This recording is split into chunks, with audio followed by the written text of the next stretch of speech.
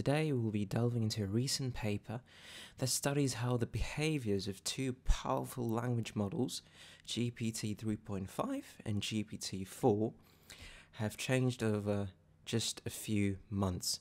These models are the backbone of ChatGPT, and we'll be looking at how they perform on various tasks, from math problem solving to answering sensitive questions and even code generation and visual reasoning. So without further ado, let's get started. The first task examined in the paper is maths problem solving. Surprisingly, the language models exhibited significant drift in performance between March and June 2023. As you can see from Figure 2, GPT-4's accuracy dropped from an impressive 97.6% in March to a mere 2.4% in June. On the other hand, GPT-3.5 showed remarkable improvement, with its accuracy soaring from 7.4% to a staggering 86.8% in June. But that's not all. GPT-4 became more concise in its responses, with the average verbosity decreasing from 821.2 in March to a 33.8 in June.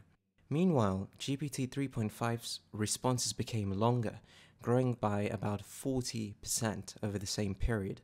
Moving on to answering sensitive questions, the researchers noticed two major trends in the behavior of GPT-4 and GPT-3.5.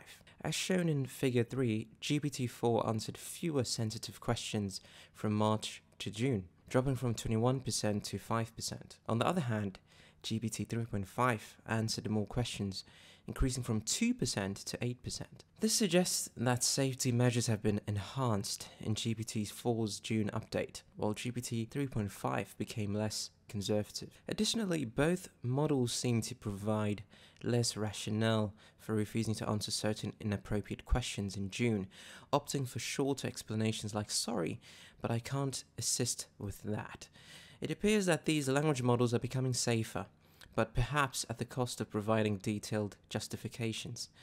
So now, the researchers employed the AIM attack, which depicted a hypothetical story and challenged the language models to act as unfiltered and amoral chatbots. Check out Table 1 on page 5. In March, GPT-4 provided direct answers 78% of the time, but that number plummeted to just 31% in June. On the other hand, GPT-3.5 remained consistent, with only a 4% difference in answer rate between the two versions.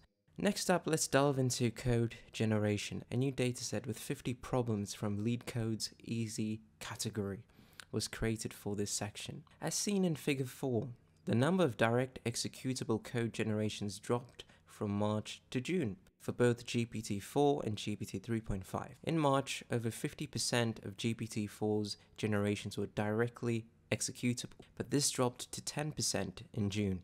Similar trends were observed with GPT-3.5. Interestingly, the decline in executable generations might be due to June versions adding extra non-code text, rendering the code not executable. These language models are indeed sensitive to even the smallest changes. Finally, we explore visual reasoning, a task that requires abstract reasoning. The language model's performance on this task was relatively low. Figure 5 shows that both GPT-4 and GPT-3.5 saw marginal performance improvements. However, for more than 90% of visual puzzle queries, the March and June versions produced the exact same generation. While the performance improved slightly, overall, both models still have a long way to go in excelling at visual reasoning tasks.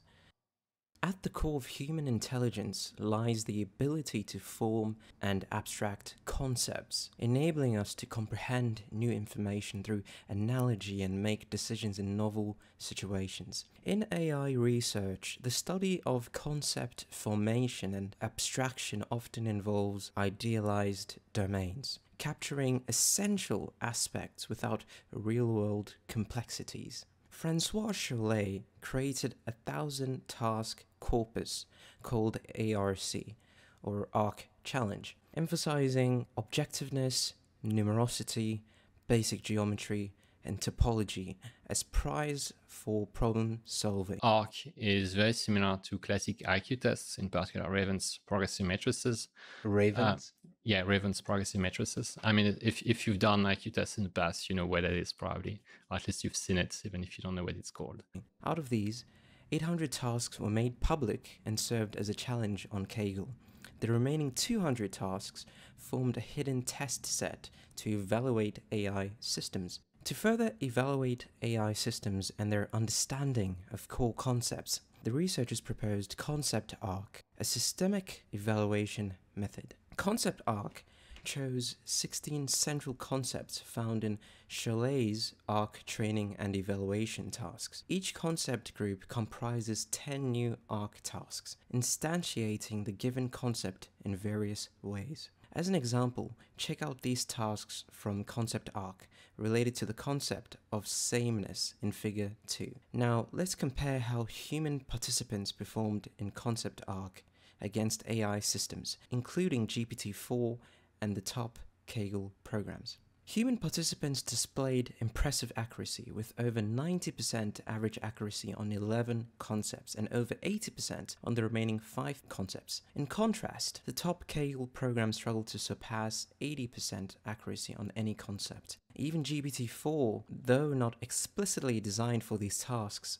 fell below 30% accuracy on 15 out of 16 concepts. To gain deeper insights, the researchers analyzed the errors made by both human participants and AI systems. Human errors often involved carelessness or near misses, indicating a grasp of the underlying concept but an error in application.